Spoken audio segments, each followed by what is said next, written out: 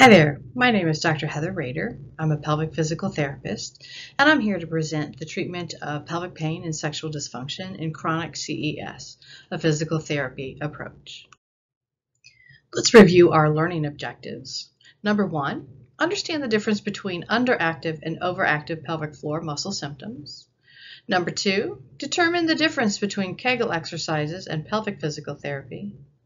Number 3, learn how pelvic physical therapy can treat pelvic pain syndromes and sexual dysfunction. And 4, how to discover where to find a pelvic physical therapist. And along the way, we're going to answer some questions and define some terms. What is pelvic health physical therapy?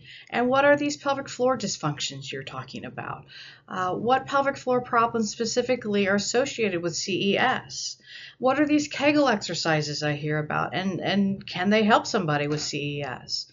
And how in the world does a physical therapist treat pelvic pain, bladder pain, bowel issues, sexual pain? How does a pelvic physical therapist do that? Pelvic health physical therapy has been a recognized specialty in the U.S. since 1977, and our colleagues in England have been an organized profession since 1948, so they're quite a few decades ahead of us. And ironically, 1948 is the year that Dr. Kegel published his first paper in the United States, so we'll talk about that interesting history. It is a post-professional training, and pelvic health physical therapists typically are experts in three main areas: pelvic floor muscle dysfunction, treating both underactive and overactive symptoms. Underactive typically include incontinence, pelvic organ prolapse, and overactive pelvic pain syndromes, urinary retention issues, and constipation, or both. And very often people have symptoms of both, and then it becomes an issue of which order that you're treating, not either or. And then also pelvic girdle problems.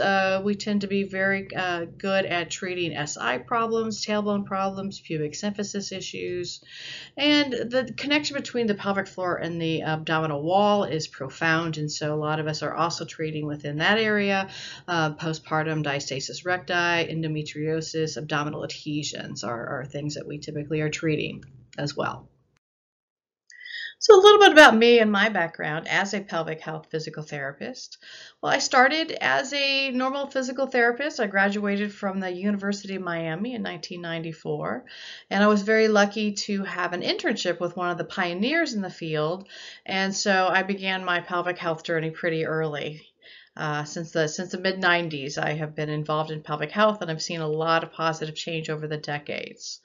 I received my doctorate in physical therapy from the University of St. Augustine in 2011, and I hold certifications in pelvic rehabilitation and the use of biofeedback for pelvic floor muscle dysfunction. I'm a clinic owner of the OB-PT clinic in Eustis, Florida, which is in the Central Florida area, and where we specialize in pregnancy, postpartum, and pelvic physical therapy. I'm senior faculty with the Herman Wallace Pelvic Rehabilitation Institute, doing some of that post-professional training we just spoke about, and I teach in their pelvic floor and pregnancy series once or twice a month. And I've also done some advocacy via a TED Talk where we talked about overactive pelvic floor muscles, which is going to be a big topic that we speak about, called How to Save Someone from a Pelvic Floor Muscle Attack. It's available on YouTube, of course, and it's kind of a 10-minute summary of what this talk will be. So check it out. So next we're going to talk about pelvic floor muscle anatomy. And sometimes it's easier to think of this not as a floor, but more as a door. So the pelvic floor muscles form a sling when we're looking at it from side to side, from the pubic bone to the tailbone. And there are openings through the pelvic floor muscles, the urethra and the anus for bowel and bladder elimination. And in the female anatomy, we have a hole for the vagina for reproductive functions. Just like any other muscle, the pelvic floor muscles can be underactive or overactive. And so with underactive pelvic floor muscles, When they're on the weaker side and have poor strength, the symptoms might be I can't close my sphincter tight enough voluntarily and urine comes out. I lose fecal matter, or I can't control gas the way I used to in social situations anymore. But that's not the only thing that can go wrong with a muscle. They can also lack endurance, and a pelvic floor muscle with not great endurance might manifest itself as the symptom of I can't make it to the bathroom on time. I can't hold it long enough anymore. It's also associated with pelvic organ prolapse. So when people have to be on their feet all day for some reason, the prolapse symptoms tend to be worse. Remember, the pelvic floor is a posture muscle. It's the bottom of our core. So if it's directly in the line of gravity, then that can make it work harder. And so having better endurance can help alleviate some of those symptoms. Muscles can also have poor coordination. And a lot of times with pelvic floor dysfunctions, that's really what I'm treating, not weakness, but poor coordination. So the timing is crucial. So the pelvic floor muscles have to squeeze really quick to prevent leakage with a sneeze or a cough or lifting something heavy. And so that order matters, and the timing and the order in which muscles contract matters for the entire continence mechanism. So having good coordination is crucial for great bladder control. Overactive pelvic floor muscles can be characterized by tenderness. People will complain of sitting pain. I don't like to sit on anymore. And you are sitting on your pelvic floor muscles. So if they're overactive and grumpy, then you can understand why they wouldn't want to touch other things, just like other sore parts of our body might avoid touch when it's sore. Underwear sensitivity and clothes sensitivity is not uncommon as well. So that area is so tender that they can't tolerate tight clothing. Sometimes my patients just have the goal of, I just want to wear a pair of jeans again. So that types of stuff. Tenderness to even cleaning yourself after bathroom use. Women not being able to wear tampons anymore. And that. Trouble with speculum examinations for that yearly pap smear, or when guys get screened for prostate cancer, the digital rectal examination. Now, they're not fun for anybody, but it shouldn't make you hurt for 5 days afterwards. So if I hear that, that's going to lead me to think we've got an overactive pelvic floor. And then sexual activities, and sometimes it's described as superficial right at the opening, and then sometimes it's more of a deep pain, and sometimes both. So sitting issues, issues with toileting or sphincteric issues, and sexual issues as to where they're having their pain. And then from my perspective as a therapist, what am I going to find clinically? I typically can feel muscles spasming. I can feel those pelvic floor muscles spasming. There's typically a guarding appearance, so a drawing in of the entire perineum because of the guarding phenomena. I can sometimes feel bands of tight fascia because the muscles have been crunched together for so long that the fascia has adapted, and we call that adaptive shortening of the tissue, and the muscles kind of get trapped in there, and so can nerves, and so it can give you some nervy pain just by having mild fascial problems. Tension, and really what we're saying is that it doesn't have normal range of motion. If it was a shoulder or knee, we're saying it can't go through the full range of motion, and so that restriction in the pelvic floor leads to those openings being squished or pinched, and the urine stream might be slow or thready or stop and start. You might have what's called obstructed constipation, meaning the body has made stool, it's down there, you just feel like you can't get it out, rather than it took forever for it to get down there. So obstructive constipation. And then painful sexual activity as well. So those symptoms all cluster together.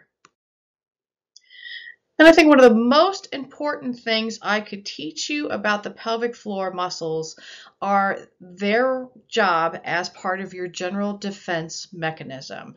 They are a threat meter.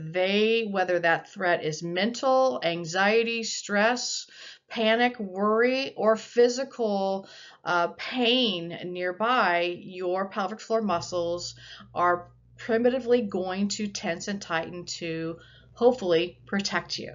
So a wonderful study by Vandervelt in 2001 looked at this phenomena, and they had women who had documented pelvic pain syndromes and women who had no pelvic pain, and put biofeedback sensors on their pelvic floor muscles as well as their trapezius muscles, and expose them to different sights and sounds.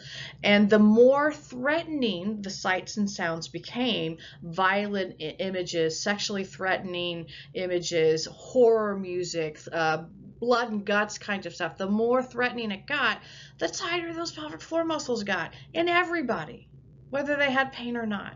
So that tells us it's normal for this muscle to be on the protective side. So when people don't get an answer as to what's wrong with them, their body is under constant threat, sometimes that's the only thing that caused the pelvic floor muscle tension to begin in the first place. So physically or mentally. Physically, it's like this nosy neighbor that has to be involved in a little bit of everything. So what's going on over here in the hip? What's going on here in the back? Oh, you're in pain? I'm going to tense for you to be your protective guard dog. Mayo Clinic developed this term called tension myalgia, which I think is a great way to describe this, that there is general tension within this muscle, and that tension going on for so long has now caused muscle pain or myalgia.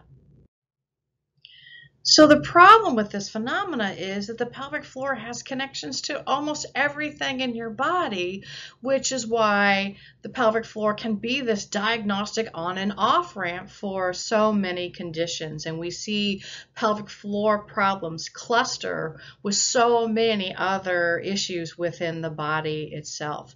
But because there's really not a pelvic floor physician, it doesn't get looked at as the unit. Rather, it gets looked at as a bladder issue or a bowel issue, or this is related to your irritable bowel syndrome, or this is related to your back pain and the like. And very often it's the pelvic floor that is the big problem, and that's causing secondary issues in these other arenas. So there's a lot to examine. There's a lot of places to look for clues as to what's going on. So these are some of the common statistics that I routinely am sharing with patients and colleagues about how the pelvic floor is intertwined with so many aspects of health.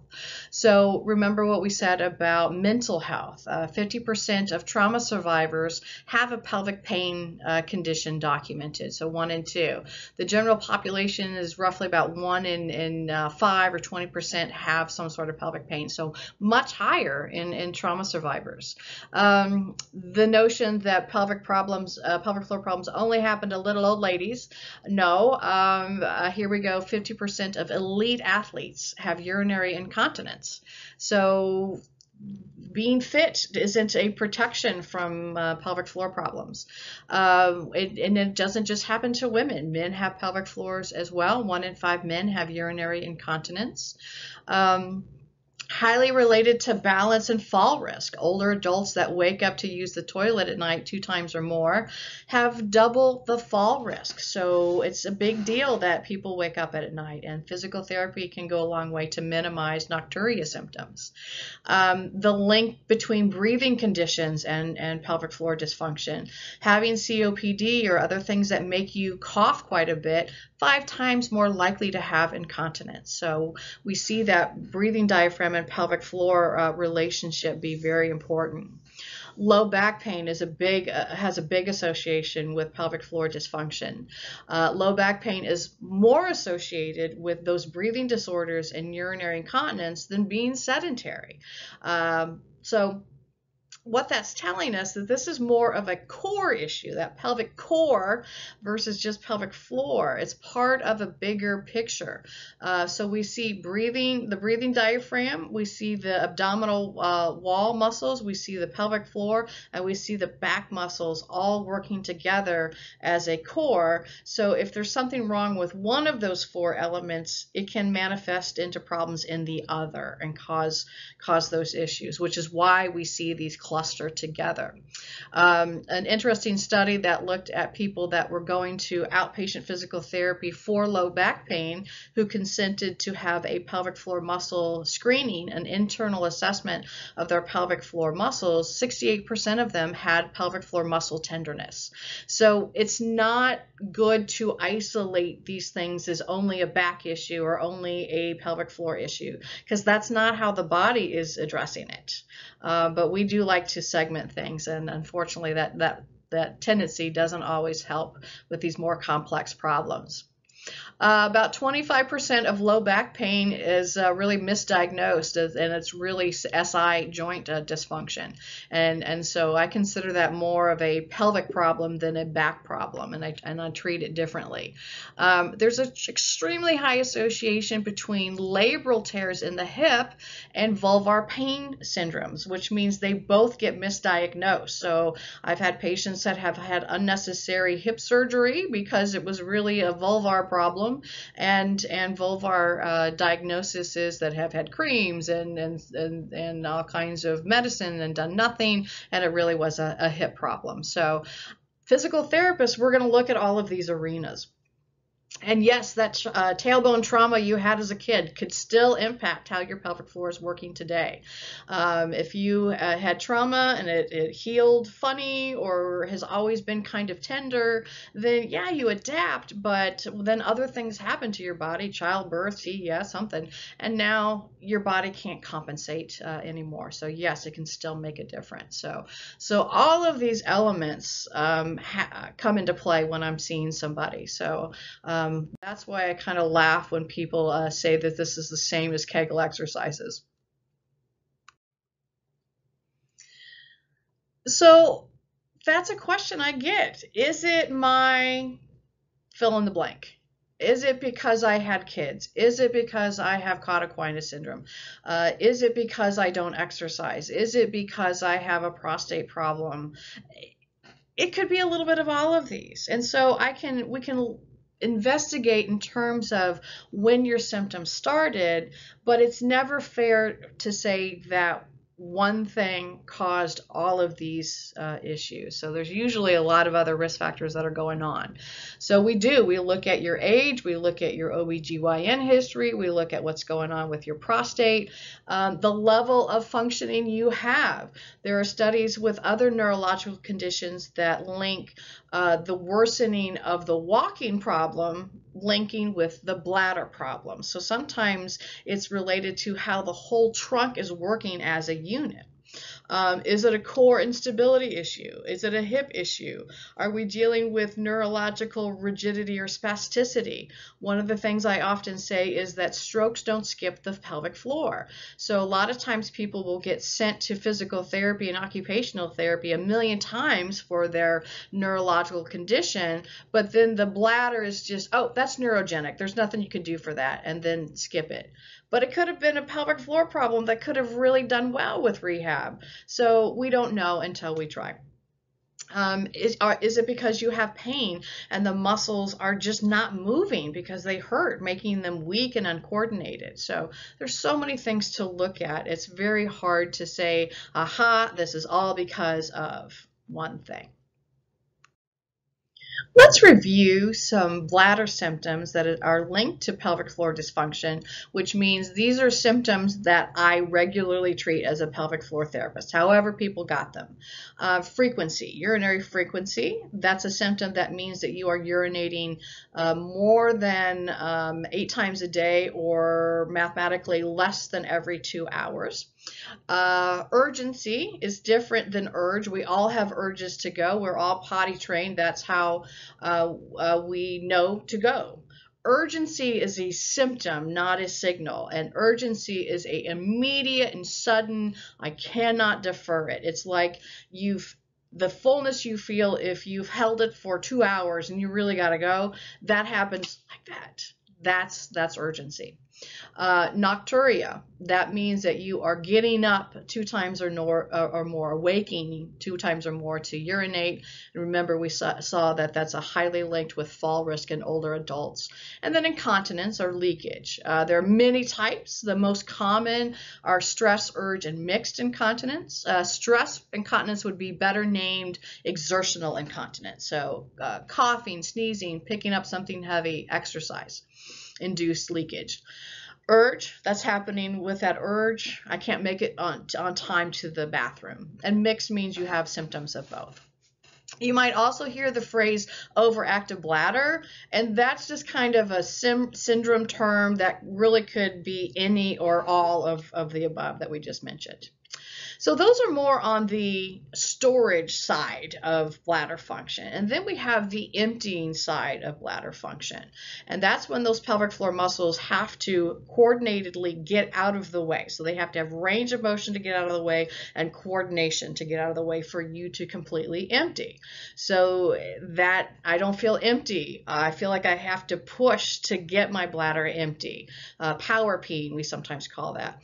There may be pain with urination and the like. So there's a syndrome called bladder pain syndrome, and then used to be called interstitial cystitis, but we're seeing that term disappear a bit. Basically, it feels like you have a UTI, but there's absolutely no infection. So it's this chronic inflammation, but a big portion of those people, it's really not the bladder itself, but the pelvic floor muscles mimicking bladder pain. So the long story short, a pelvic floor muscle dysfunction can mimic infectious types of feelings, which makes the diagnosis even harder in the doctor's defense. So those are some symptoms that definitely pelvic floor therapy can help with. Some bowel symptoms linked with pelvic floor muscle dysfunction. Frequency or infrequency of your bowel movements. Normal frequency is not once a day. Normal frequency varies from person to person and situation to situation from 3 times a day to 3 times a week. So that's the normal range. So people can have a bowel movement once a day and still qualify for constipation if they have to strain a lot, they don't feel like they've emptied, it hurts, they get abdominal discomfort. Those are all part of the constipation picture. You can also have fecal urgency, just like you can with the bladder, and you can lose control of your gas when you're in social situations. Some folks will do absolutely fine if their fecal matter is in the normal solid form, but if they ate something that made them a little on the looser side, then they can't control it. So those are different manifestations of fecal incontinence. Taking a long time to go. There's a lot you can do as far as your toileting posture to make it easier for your body to go. Ideally, you should be done in about 5 minutes. If it's taking longer than 10 or 15 minutes, there may be some treatable issues there. And genital pain syndromes linked to pelvic floor muscle dysfunction. So painful sex is a diagnosis I treat quite a bit, and typically comes in a couple of different forms. Typically superficial or deep are the way people describe their sexual pain. So it hurts with vaginal penetration or anal penetration right at the opening, or it hurts very deeply in my pelvis and it's a little difficult for me to even pinpoint where it is. Does it happen during the arousal phase, erection phase? Does it happen at the moment of orgasm? So these are all clues as to what part of the pelvic floor might be having trouble. So other things that I might see, prostatitis. A lot of prostate infections are deemed non-bacterial, meaning that really wasn't ever an infection. They're just kind of calling it infection because they didn't know what else to call it. Turns out a lot of those infections were really a tight pelvic floor all along. So we'll talk more about what the American Urological Association is recommending nowadays. And it's not antibiotics. So pudendal neuralgia. The pudendal nerve is the primary nerve to the pelvic floor. Comes off of the sacral roots S234. I learned in physical therapy school that S234 keeps poop and pee off the floor. So yes, that pudendal nerve is crucial for bowel and bladder control, but it's also very superficial, so it's really prone to compression injuries. So sometimes it's called cyclist syndrome because they're so prone to getting it because they sit on those little tiny hard bike seats and the nerves get squished and irritated. Lots of gynecological conditions, endometriosis, vulvodynia, dyspareunia, vaginismus, and pelvic organ prolapse would all fall into that. Pelvic organ prolapse doesn't hurt in the traditional way that we think of pain. It's typically described as this heaviness or pressure, but it certainly is uncomfortable. But people tend to say, well, no, it's not a pain, it's this pressure pain. That's typically related to pelvic organ prolapse. So as a pelvic health therapist, I'm taking all of those screening questions about the bowel, bladder, and genital function, and then looking at their body from a movement system. So movement system is the new way that we're saying the musculoskeletal system. So I'm looking at the pelvic floor muscles. There's over 24 different pelvic floor muscles in 3 different layers. So there's a lot even to examine in just the pelvic floor. And then I got to look at their attachments to the hip, the spine. How is it functioning as a core muscle and breath control? And then the individual things about the pelvic floor muscles themselves, its strength, endurance, coordination, its range of motion and ability to move in a timely manner. What's going on with the bony alignment, the joints, the SI joint, the spinal joints, the hip joints. There are a lot of pelvic pain referral patterns that mimic spinal dermatome. So in some ways, Cauda Equina syndrome is kind of demystified for a pelvic therapist compared to a lot of other practitioners because we're always asking about bowel, bladder, and genital function. We're always screening for neurological signs within the genitalia. So as I was saying, I do think that we are underutilized as an avenue for diagnosis to at least rule out that the pelvic floor is a contributing factor to pelvic pain. So, and another thing that we look at is fascia, the connective tissue that surrounds muscles and actually a little bit of everything in your body. It's kind of like saran wrap, kind of holding things together. So it's quite sticky on a chemical level, which means that if you shorten it for long periods of time, like pain posturing, you tend to fold in on yourself if you hurt, then it shortens, it gets tight. And so the muscles are and nerves are kind of trapped within this fascia, and then they can't move and expand and function the way that they're supposed to. So they kind of get squished in there. So if we do stretches and manual therapy to lengthen that fascia, very often those symptoms can go away.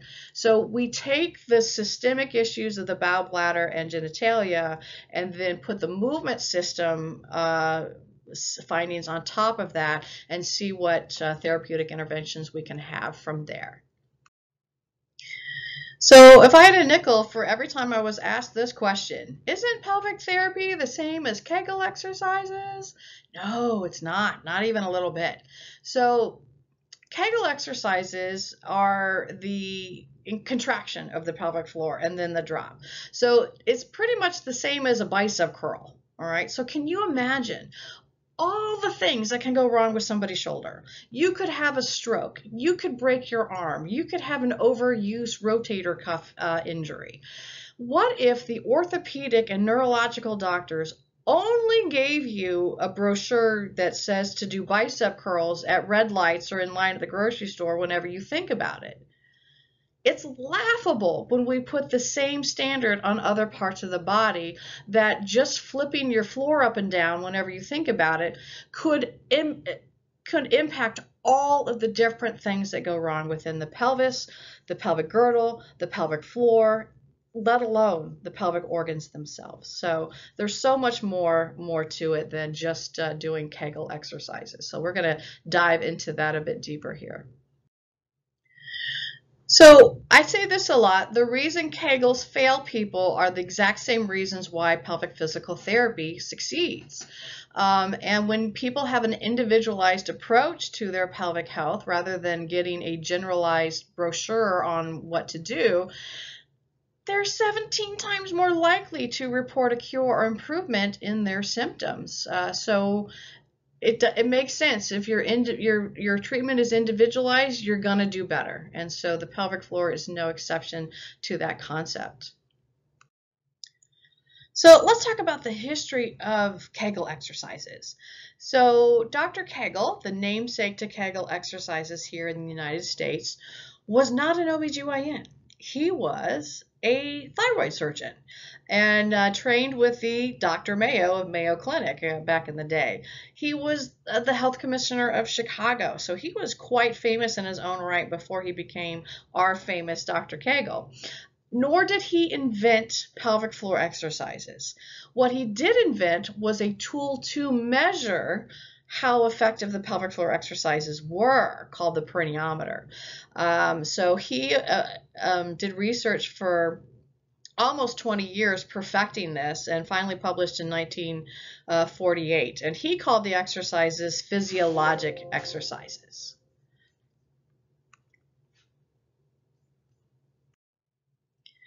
So here we can see what he invented. It's called the peroneometer. So it was an internal vaginal pressure sensor, and it would go inside the woman's vagina. And then it was there was a tube that was then connected to basically a blood pressure cuff monitor. So you would see the little needle move when you would squeeze with your pelvic floor muscles with this internal sensor. So Dr. Kegel and his research team were able to get numbers for the first time on how much power they were generating, and then seeing progress over time. The patient themselves could be assured that they were using the right muscle for the first time because of where the sensor was. Dr. Kegel would verify visually and palpation-wise to make sure they were using the right muscle. So when he says do exercises, it wasn't doing the exercises, it was doing the exercises with a tool that allowed you to see what you were doing. And you had one-on-one training, and it was progressed based on what your numbers were, what your progress was. Those are the real Kegel exercises. So what I'm doing as a pelvic therapist is just taking what he did and putting a more modern spin on it. We certainly know a lot more about the pelvic floor than we did back in the 40s. We knew a lot more about medicine in general than we did about the 40s. So we have to change and be updated with the times here. And so modern day biofeedback is a little less invasive. We're going to see a picture of that coming up. So this is a view from my office several years ago of a patient getting modern biofeedback with surface EMG. So now we can use external sensors that go on the skin, just like an EKG would of the heart. We're just putting them on the back part of the pelvic floor. And so this lady has sensors right around her tush area, but fully clothed, and she's able to see her muscle activity on the screen. I'm able to watch the activity, and I get a lot of data as to what's going on with my patient, so I can coach her and train her to do a little better. So what were his results? He did this study. How good was it? It was phenomenal. 93% success rate. So successful that the doctors at LA County General Hospital were rumored to pretty much stop doing surgeries and were sending people to Dr. Kegel to try this new thing that he invented that helped with urinary incontinence. So he got in a bit of trouble from rocking the financial boat at the hospital. So again, totally different and interesting history that he went through. But let's take a closer look at what his data teaches us. So he treated people weekly as often as they needed, which we don't really know what that means. But probably more than once or twice, and he found that most people would figure out where their pelvic floor is with instruction after 10 to 20 minutes of instruction. So there's problem number one. The average doctor visit these days is 6 to 8 minutes. So you can see where the brochure developed out of necessity. Because remember, physical therapists in the United States weren't the one mantling this the way they were in Europe and other Commonwealth countries. It was nurses and doctors, so they didn't have the time the way therapists did, and so this brochure and handout became the norm. But remember, it's one-on-one training that made the difference, and he found that 25%, 1 in 4, needed considerable patience. That means that they took even longer than 10 to 20 minutes. So that's what I mean about the individuality. So if you've failed a Kegel program, or you've even gone through a nurse-led program at a doctor's office, it's not the same as a physical therapy approach, and you still might have success if you do try it with a PT.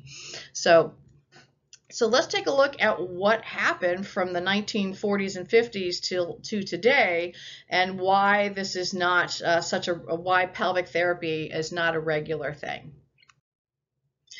So here's some reasons that Dr. Kegel's point in his research got lost to history. First of all, the wonderful device he invented was expensive back in the day. So in 1948, it was $40. I have patients today who can't afford an extra $40 for something. So you can imagine the impact several decades ago. Lack of access. He was making these things in the garage with his wife, and then mailing it to you if you wanted one. So it wasn't on Amazon Prime. There wasn't FedEx, or it wasn't stocked at your local drugstore. You had to look for this to get it. And then because without the tool being a regular part of the exercise prescription, then they weren't taught correctly. So people were using the wrong muscles, but still thinking they were right. A great example was a urology nurse that I saw, who told me she was the one that taught Kegels at her office, but when she demonstrated what she thought a Kegel was, she just bridged her bottom off of the table and using her butt cheeks, or gluteus maximus, her pelvic floor didn't move at all. She learned that a pelvic floor contraction, or Kegel, was to lift your bottom. Well, anus would be more accurate, but she was lifting the entire tush and not just the little pelvic floor. So she wasn't doing anything to help herself. Everybody gets the same dose, which is typically, whenever you think about it, which is not effective for any exercise prescription. And then not everybody should be doing these. If you have pelvic pain, it's going to be contraindicated until your therapist tells you it's okay.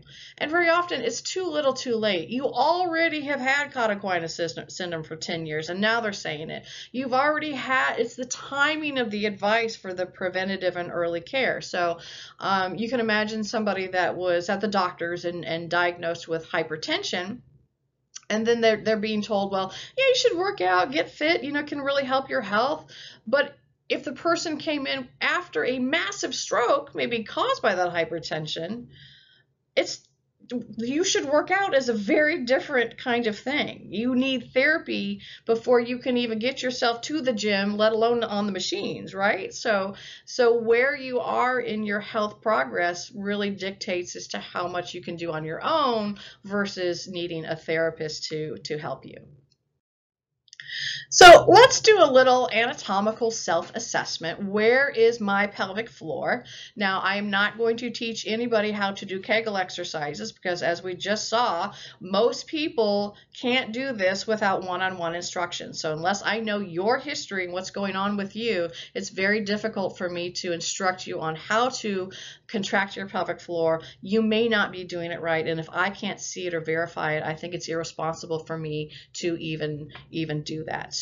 But I do think it's absolutely fine for you to be able to locate and palpate your pelvic floor muscles, and especially to screen for tenderness. Now, some of you with CES that have saddle paresthesias and anesthesia may not feel the same. So look more at what your, if you're having bowel or bladder pain and elimination, that sitting pain. It may or may not be tender where you're palpating. But on the outside, your pelvic floor lies between your sit bone and your tailbone. So that soft, gooey portion on the inside of your tailbone. Let me get my pointer going here. So here's the sit bone and here's the tailbone. So anywhere in here, if you're palpating, you're landing on pelvic floor muscle.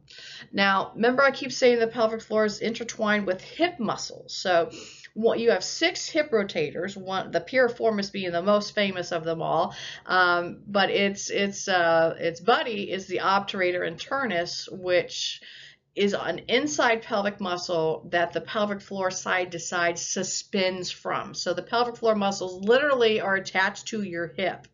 So this muscle gets missed a lot diagnostically and can be misrepresented as sciatica. So if you have sciatica or back pain, one thing I'd love you to rule out is this obturator internus pain. So if you take a cupped hand like this and kind of cup around, let me get a model here. Cup around your sit bone. Try to angle my camera here. There we go. So from behind, we're seeing the spine and the tailbone. So sit bone here, tailbone there. So we're seeing this whole area being palpable pelvic floor muscle in here. Okay. The obturator internus is behind. So that's what I mean about cupping behind that bony sit bone. Now, if your pain at the sit bone is more on the outside or up higher, it might be hamstring or other hip muscles. But if it's on that inside portion and that really lights you up, that might be an obturator internus muscle problem, which gets misdiagnosed as sciatica, back problems all the time. So there's some ways to self-palpate your pelvic floor region. So here we can see more detail of the superficial pelvic floor muscles. So these all tend to cluster together symptom-wise. So this is where your sphincters lie, your external anal sphincter, muscles that surround the urethra and vagina. And so if somebody says it hurts superficially when I have intercourse, penetrative intercourse, I'm going to be very suspicious as to what's going on with this green muscle here called the bulbocavernosus. So that closes the vaginal canal shut. So that would be a clue versus, well, it's deeper. Well, then I might find, if I palpate in this deep area, that the muscles are more tender versus these superficial muscles. So when I'm screening a male patient, similar questions I'm going to ask about when and where they hurt during sexual activity. So in male patients, if I hear that superficial complaint, it's more likely to be at the base of the penis. I'm likely to suspect this green muscle called the bulbospongiosus. It hurts with erections at the tip of my penis. I'm going to be very curious as to what's going on in this red muscle here called the ischiocavernosus, because that definitely goes into erectile tissue. So you can imagine if a man has an erection, then the penis is going this way, but the muscles are tight and in a pain state. They're cramped and wanting to stay here, but the tissue and the reflexes are making the tissue stretch. Then there can be this feeling of tightness, especially at the tip of the penis. So if I hear that and infections have definitely been ruled out, I'm really going to be very curious as to what's going on in the superficial layer in the male anatomy. So you've gone to pelvic health therapy. Your therapist has found that you have an overactive pelvic floor or an underactive pelvic floor, and there's definitely things that we can do to help that. What would a treatment look like? What would a treatment plan look like? So many things can be involved, and of course the individuality is important, but behavioral strategies. There's a lot of tips and tricks we teach you, a lot of patient education. Mind over bladder strategies is one of my nicknames for them. We do a lot of manual therapy for, especially for overactive pelvic floor muscles. So a lot of massage, for lack of a better word, to tight tissue. But it's not the kind of, it's typically not the relaxing kind of Swedish massage. It's typically targeted to change tissue. We can use electrical stimulation to ease pain, to wake up muscles. We can use biofeedback to help you see what's going on with the muscles down there. And then, of course, at the end, everybody is kind of individualized as to how to get back to what they want to in their life, whether they're a couch potato or a competitive athlete, and then giving people a self-care program so they don't need me. I always say my job is to work myself out of a job. So that is not the same as being handed a Kegel brochure. So I hope you can see the difference now. So. And remember, one of the things we said is that sometimes people will have underactive symptoms and overactive symptoms. So what do you do in that case? So one of the things I want to point out to everybody listening here is that tight muscles are not strong. They are quite weak. Tight muscles don't move. So muscles that don't move over time lose strength, lose endurance, and lose coordination. So pain can start a problem that leads to incontinence due to lack of motion. So I see that order a lot. The pain started, and then lo and behold, I had incontinence. So a lot of times incontinence can hide in pelvic pain syndromes because they get lumped in this pain and don't do Kegels, but then your incontinence never gets treated. Or people have incontinence and the reason is because of pelvic pain, but not everybody has that really bad sitting pain. Sometimes it's only sexual pain, and if they don't have sex very often, they may not perceive themselves as having pelvic pain, and the incontinence gets lumped in with this underactive Kegel surgery drug program, and we miss a lot. So tight muscles have to be treated first. So no Kegels until the pelvic floor muscles have normal length. Length before strength is my way to help you remember that. So we're going to need stretching exercises first, manual therapy, adaptations to sitting and using toileting aids to make going to the bathroom less painful and certainly less effortful. And then, of course, a home program to make sure that you can maintain the progress that you've achieved. So treatment order matters. Length before strength. So manual physical therapy is a huge component to a good pelvic physical therapy treatment plan. Our goal here is to normalize soft tissue restrictions. It's not only the pelvic floor internally that is typically worked upon. I do a lot of work in the low belly, the groin, the inner thighs, the buttocks, the side of the hips, the low back. They're all intertwined with pelvic floor function. So very often they have tightness in a lot of those arenas, not just the pelvic floor. But the techniques aren't any different. It's just not an area people think of, So muscle problems don't stop at the belly button is something that I often say. Or this is typical therapy, just not in a typical region. So it's all the same types of techniques. It's just adapted to the internal pelvic floor or the surrounding external tissue. So to augment what manual therapy can do, we can use tools so the patients can do self-internal manual therapy, and so they can maintain the progress that they've achieved. So if they have that superficial pain, that opening pain, penetration pain, I'm going to recommend dilators, which will allow them to slowly stretch that opening with a bigger and bigger tool, and it's gentle, it's comfortable, and happens over time. And then if they have deeper pain, I'm going to recommend a curved wand. The brand name here is TheraWand, and this allows you to get into the deeper muscles with a tool. So basically is a extension of your finger to allow you to get way back into the deep pelvic floor wall where some of that pain might hide. And we also tend to prescribe a lot of adaptive equipment. Seat Solutions is a brand name of a nice cushion that has kind of a coccyx cutout. So people with that posterior tailbone pain, this is a great cushion. Some people with pudendal neuralgia and a lot of sensitivity within the pelvic floor region will do better with a cushion that has absolutely nothing there. So it kind of props up on the sit bones, but there's this canal of nothingness that allows the perineum to just kind of float in the air and not touch anything. So there's all kinds of variations, so we can get you comfortable. And then toileting, posturing, tools like the squatty potty make my job a lot easier.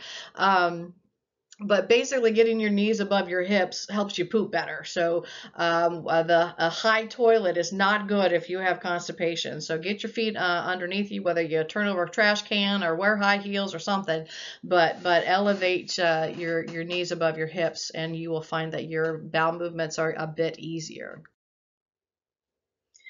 So we have organizations that are promoting pelvic physical therapy as an early and first line of treatment for many of these conditions. So the American Urological Association recommends manual physical therapy as an early treatment for bladder and prostate problems in men and women, with the strength of evidence being A, and comparison, the medications and bladder installations are only rated a B. So therapy is better than the drugs, is what they're telling their urologists, so refer accordingly. The American College of OBGYNs, or ACOG, recommends referral to pelvic physical therapy for postpartum incontinence and sexual dysfunction as early as the 4th trimester. It should be the new norm, they say, that physical therapy is involved as early as possible for these conditions. So this should give you a lot of confidence in the profession in general, if you are on the patient side of things, and if you are a referring practitioner, recognize that there's a lot of evidence that supports this treatment for these types of problems. So how do you find a pelvic PT? Well, you do have to look a little bit. We are growing in number, but there's still not that many of us compared to general physical therapists. But you can telehealth with me. That's an option. You can go to my website and book an appointment at your leisure. And there are lots of locators: pelvicrehab.com, pelvicguru.com. The American Physical Therapy Association has a Find a PT locator, and you just put in your zip code and the specialty. But remember, a lot of us pelvic therapists don't fit well in the classic physical therapy model of the big gym and seeing 5 patients at the same time. It doesn't work well for pelvic health. So a lot of us had to go out on our own, which means we're not associated with a big clinic. So you might have to look a little harder. You might have to go to the second or third page of Google to find those smaller clinics. Put in your zip code or your city, and then search terms like pelvic floor PT, pelvic physical therapy, incontinence physical therapy, pelvic pain, men's health, women's health might be some other ones that you see. So those are some ways to locate a pelvic physical therapist like me. So in summary, the research with pelvic floor dysfunction and CES is poor. We need a lot more research to see the impact for sure. But there's lots of diagnostic reasons that somebody might have pelvic pain, bowel and bladder elimination troubles, and sexual dysfunctions. There's a lot of things to consider, both inside and outside of the pelvis, as contributing factors. And having a pelvic floor assessment by a pelvic health PT can at least rule out overactive pelvic floor muscles as a cause of your trouble, or rule in and then get some effective treatment. So thank you for joining me. I'm happy to answer any questions that you might have. Thank you very much.